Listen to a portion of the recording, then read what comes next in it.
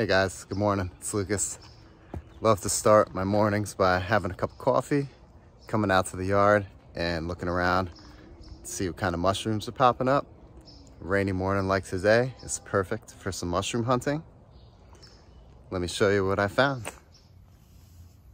So I noticed some wine cap Schifferia popping up over here in these beds. We got this guy right here, and then a couple more popping up right here.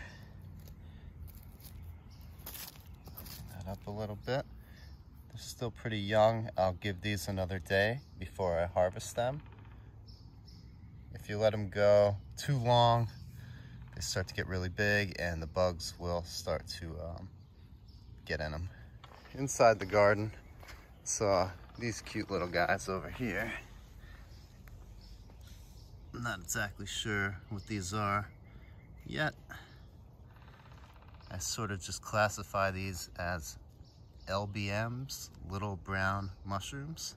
With any wild mushroom, you want to be 100% sure you identify it before you try to consume it. And I'm not sure what these are, and there are a lot of mushrooms that look like this that could be deadly.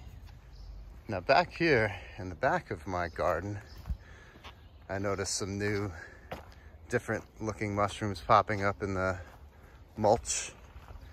Now I planted some wine cap Schifferia in this area, but these do not look like wine cap Schifferia. They're really cool looking, and I'm gonna have to do a little bit of research to figure out what they are, but they're popping up here and they're popping up over there. There's even one right there. Oh, I should go on the other side of the fence and show you this. You want to be careful. I mean, I love mushrooms and I like to study them, but I'm really careful about which ones I decide to consume. You have no idea what this is.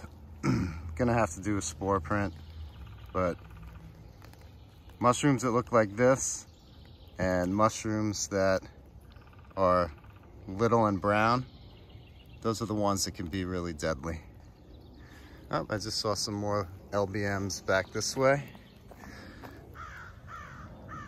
These guys right here, little brown mushrooms. Don't want to mess around with these. They're cool to look at, but there's a lot of varieties of mushrooms that look like that are deadly. These guys are really interesting. I can't wait to learn more about these. I'll post this on my on this Facebook group that I'm a member of, this mushroom hunting Facebook group, and see what they got to say. And also take a spore print. Over here, I think we have some ink caps popping up. These are cool. I never eat these because they spoil so fast, but I believe these are edible when you catch them young. Another cool find. I saw these guys popping up too. Just another cool looking mushroom, maybe an ink cap. Not something I'm really interested in trying to eat because they're so small and they're already looking like they're past their prime. Then around here in the front of my house, I found some more wine cap Schifferia.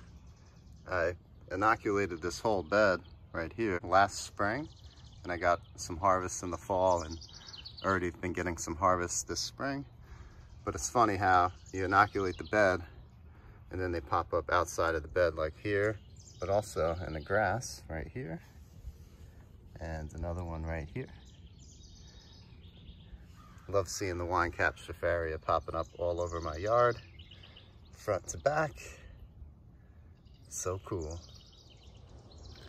So yeah, I'm really into foraging mushrooms and growing mushrooms, but you got to be really careful because I have no idea what this is, and I'm gonna say it's probably poisonous.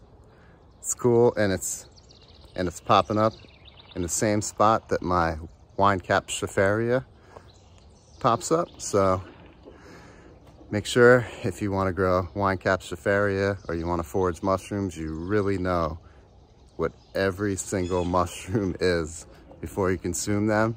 Because you could harvest, you know, a dozen wine capsufaria and you mix one of these in there by mistake, it wouldn't be good. But I love mushrooms. They're so mysterious and so cool. Even just to find them and to learn more about them is fun to me. I don't have to eat them all, you know. Hope you guys like that video. It's May in New York, so the mushrooms are starting to pop up all over the place.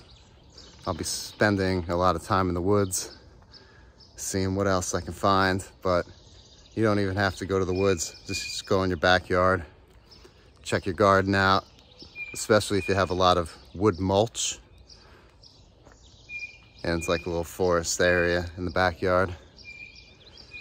Have a great day, guys, and happy mushroom hunting.